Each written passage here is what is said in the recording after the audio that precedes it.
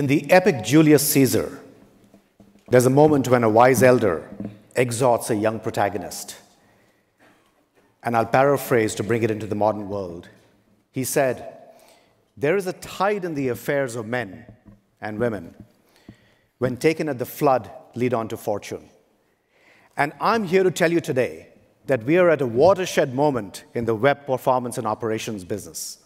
In the entire industry and ecosystem, we're at a point where I want every one of you to think about how do we build the next billion-dollar opportunity, the next billion-dollar business, the next big problem, how do we solve it?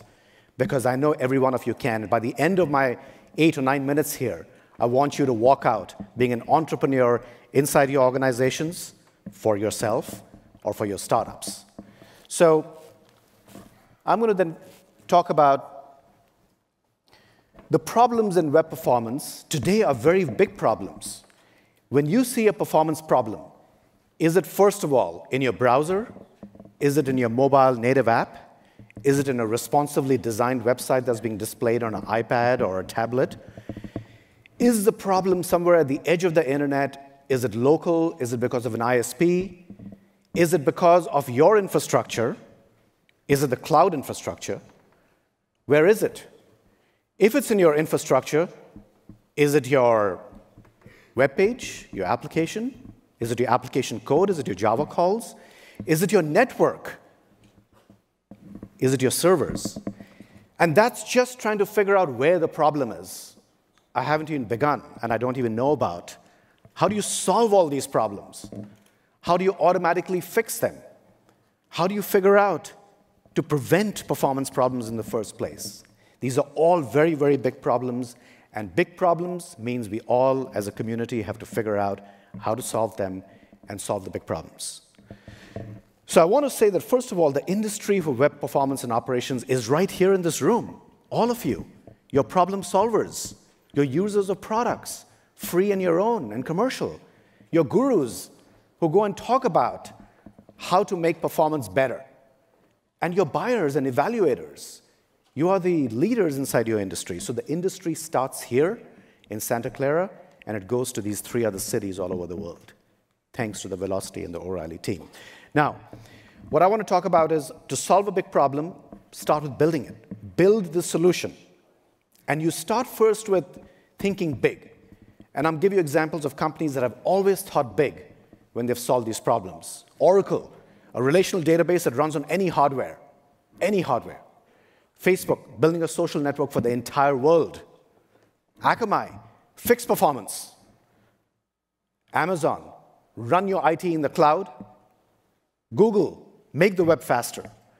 These are big, big, hairy, audacious goals, and I want you to think about what those problems are in web performance. But also, you want to think inside the box a little bit. They say you should think outside the box. No, think inside the box. Think about your niche, the problems you face, figure out what performance issues you know about, and how do you use your expertise in performance and operations to go and figure out the solution. So I'll provide some tips and lessons from Keynote. I've been in the company for 11 years. We're a little startup. We're a public company today, hundreds and hundreds of employees, and we're not even finished yet. We're going for the big billion-dollar business opportunity, as I want every one of you to be. So we began with performance monitoring in 1995. Gosh, that is a long time ago. 17, 18 years ago? Wow. So we were going for a big problem, which was the end user's experience really matters, and we need to measure that. So the first lesson that we received is when you're trying to solve a big problem, be prepared to hear a lot of no's. Because why? Because there are entrenched ways of solving problems, and there's a lot of investment in how you solve performance problems. So if you're solving a big one, you're doing something different, and you're going to hear no's. So we heard, no, we monitor server health. We don't want end-user performance monitoring. No, we already monitor performance, inside the firewall, that is. No, you're a startup. You're not a public company. We can't use you. My favorite one, no, my customers are not complaining about site speed. To which we said, That's because they're clicking over to Amazon.com. This was 1995. And remember, in 1995, they said, who's Amazon? To which we said, it's just a .com. They're not a public company yet. So for those of you who listened to companies like us and believed in us, I want to say thank you, because you have proven that the customer experience really matters. And now an industry has built up around it. Steve and John and the O'Reilly team have put us all in a room together to help solve these problems. So I'm going to give 3 tips from our experience on how you build a billion-dollar business. We're halfway there. First of all, you've got to start with the right technology, because technology is just a ticket to the game. But start with the right technology. So I'll give you our lessons on how we introduced real user monitoring, which is a new service that we have, and welcome you to come to our booths and take a look at it.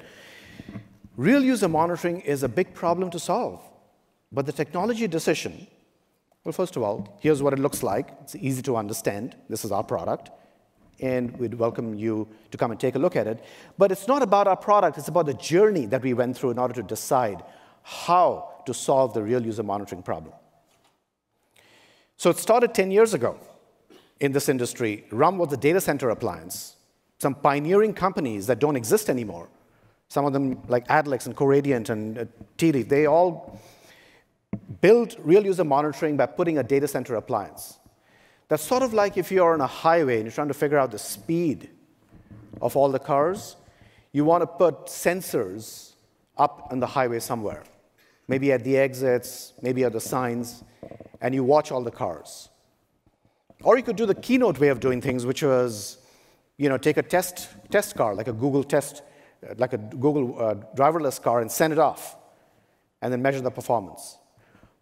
But really, what you want to do is you want to start with the browser, because the best way to measure the speed of a car is by putting a speedometer in the car to measure its own performance. So then deep instrumentation came along, and people put tags inside the sites to measure site performance. Well, that has a lot of problems, because for those engineers in the room and physicists, you'll know about Heisenberg's uncertainty problem. The heavier your tags are, it can actually cause performance problems itself. So putting timers and timing everything in your websites is not really the way to go. So we waited, and we said, there's got to be a better way of doing this. And we began by listening to the folks who really understood performance. I and many others are part of the velocity planning committees, and we asked the browsers to change, the community as a whole. And the browser vendors, the developers who were there in the room said, we're already thinking about it. And thank you to the Chrome and the Firefox and the IE teams, to Arvind at Chrome, to Jason and Eric at the IE teams and the Firefox developers. They actually made the browser talk to you. They began collecting information. And it's called the navigation timing spec. That's how it started. And now every browser collects information about your performance, just like the cars on the freeways know about the speed. So the second thing was, all right, collect it directly from the browser. Now there's an industry standard, but make it very easy to use, of course. Our users don't code. The performance analysts, they're in operations. Some of them code, some of them don't, but make it easy. Make it as, and you don't need to manage storage and reporting and compliance. Make it as easy as Google. So the 2 lessons so far were start at the right point. Make the right technology decision. That's a starting point, is really important. And the second is make it easy. But that's not enough, because you have to solve the hard problem first. And when we looked at this, we said we've got to think like Google entering search, when everyone thought that Yahoo and other companies had sewn up the market. And they solved the hard problems. So, of course, measure the 3-screen experience. How's your website on a PC browser? How is it on a mobile device? How is it on a tablet? But also integrate synthetic monitoring with browser measurements. Operations teams all over the world, they're used to monitoring server health, websites, infrastructure, network synthetically. When performance alerts happen, you have to be able to correlate that with real user measurements. And that's what we have done. And we are delivering a product that we announced today, which is called Real User Perspective. I invite you to come and take a look at it. And some people have given it some good marks. And we'd love to get your experience and thoughts on it. But the most important thing is create a culture of high performance and expect more from your teams. Build a billion-dollar business. Figure out how to do it well.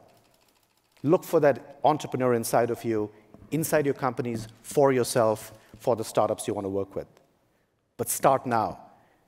The audience is listening. The industry is listening. It starts here in this room. Thank you very much for having me here.